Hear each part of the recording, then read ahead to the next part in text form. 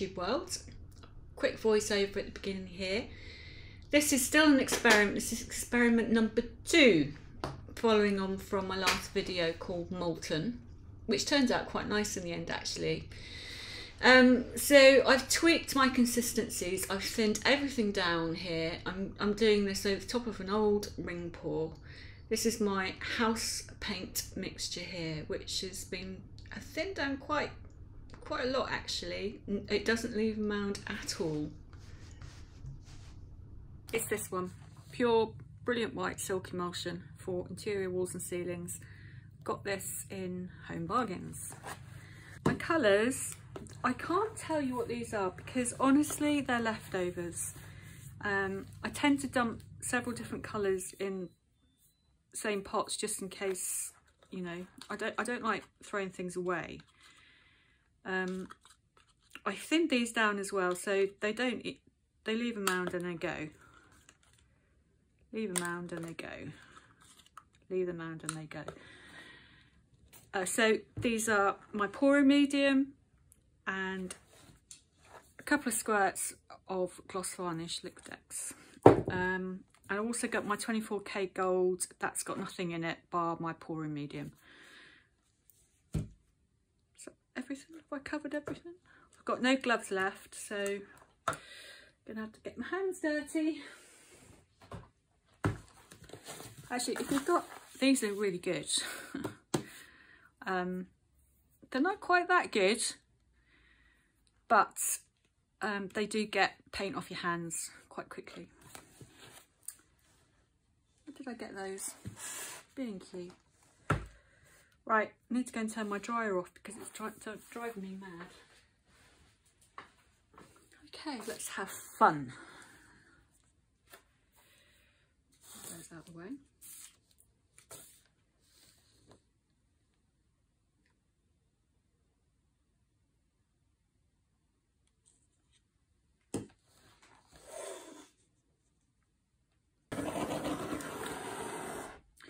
So somebody asked me the other day how close I hold my torch to my painting, and it's a really good question because I wasn't near my studio at the time so I couldn't measure it, but I said about 12 centimetres, which is way up here, but it's not, it's more like 4 or 5, but obviously I go quite quickly across, and where I see a particularly troublesome bubble, I'll quickly just go up and down. Just shook a load of paint on there. I like. There's a couple of bubbles. So, try to remember what I did last. This is about 2 weeks since I did the first test. It's not back to back, so you know I'm winging it. I'm winging it. Let's see how we go, shall we?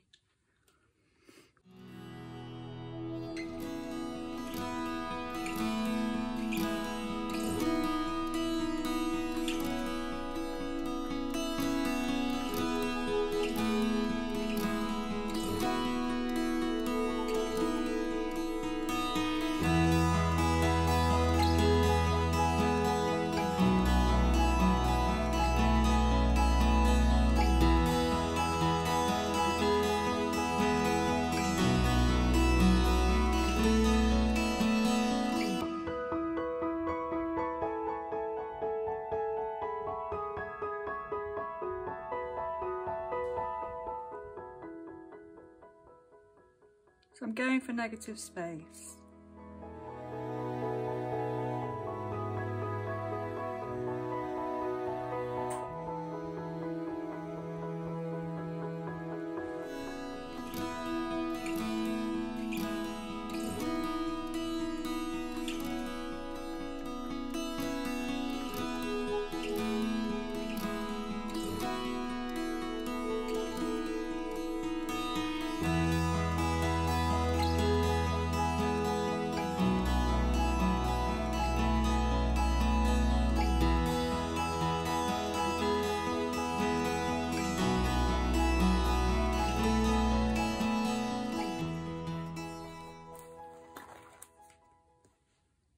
Beginning to happen here.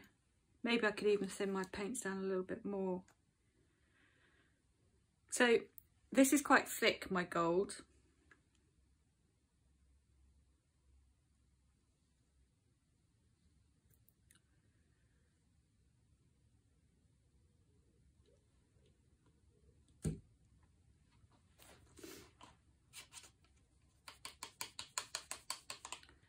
I just ciphered off some white.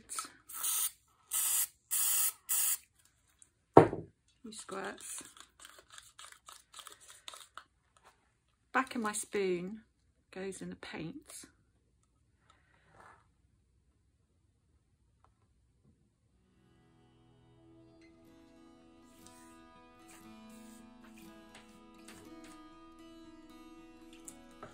Actually, just wipe that off each time.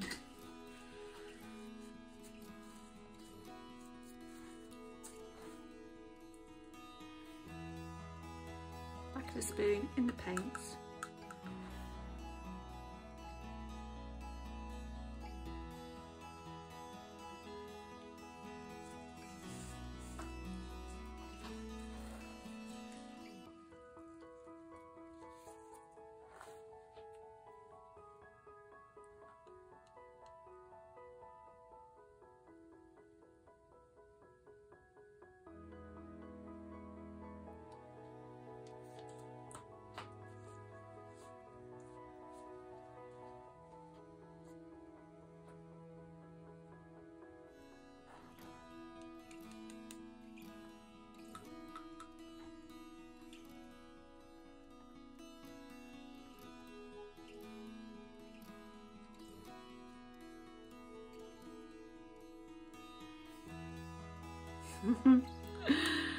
Oh, this is so relaxing to do. I'm not even thinking about it. Just create lovely shapes.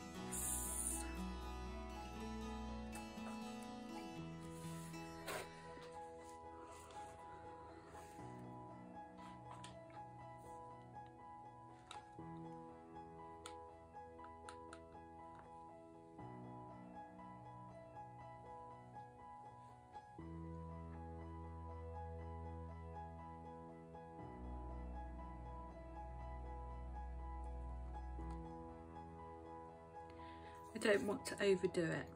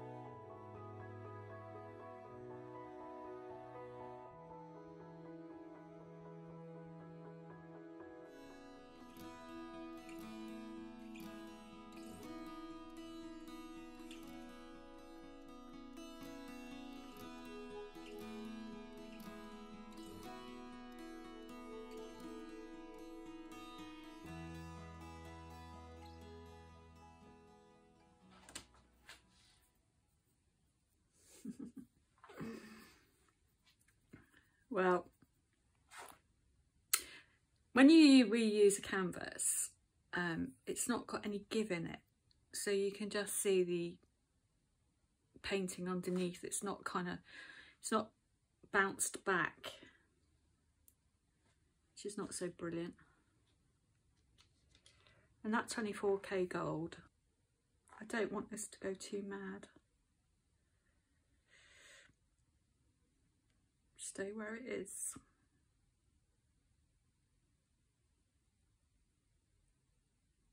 It might be that the base coat even needs to be thinner. You just don't know, do you? So at the moment I'm experimenting, okay? I will carry on experimenting. And when I'm happy with the dried results, which hopefully this will be better than the last one, I'll then be able to tell you better instructions as to what works, what doesn't work, so you can go away and try it yourself. I certainly don't want to give you guys anything to do that doesn't work, but so far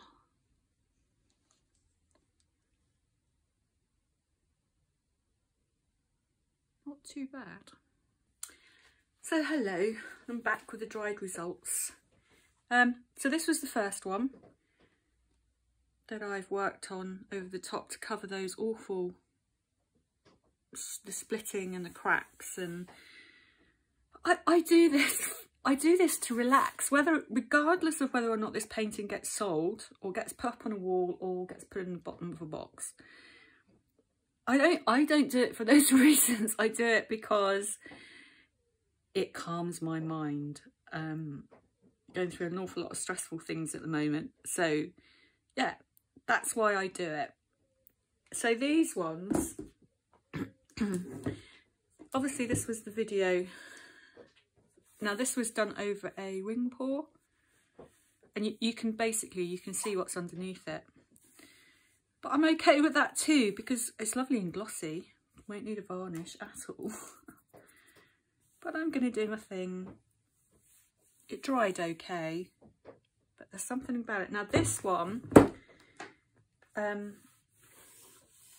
again, was over a wing pour. I lost the video for this. I don't know what happened to it. So this is going to have some work on it. But look, and I didn't do this on purpose. I don't know if you can see. Little phoenix head there.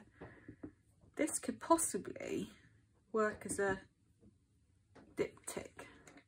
But the one that I really like, I'm going to get it on camera, is this. Let's move that up. Move that up. Ooh, it's not pulling over one of my coasters. I like that. Let me show you my coaster that I just did. See that? Done a whole set. There's another one.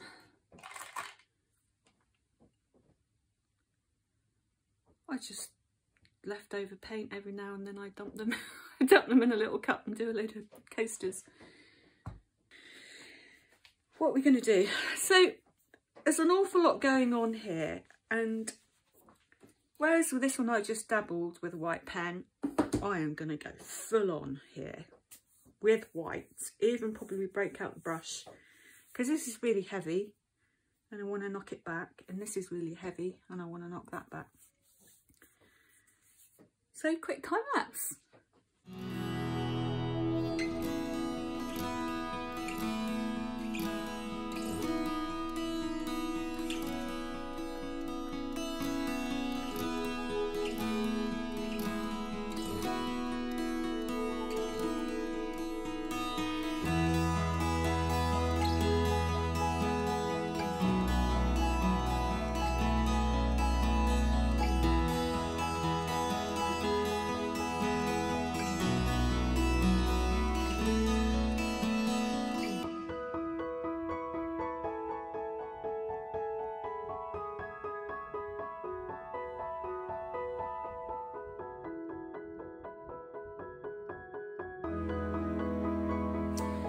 So I'm just stopping the time lapse here.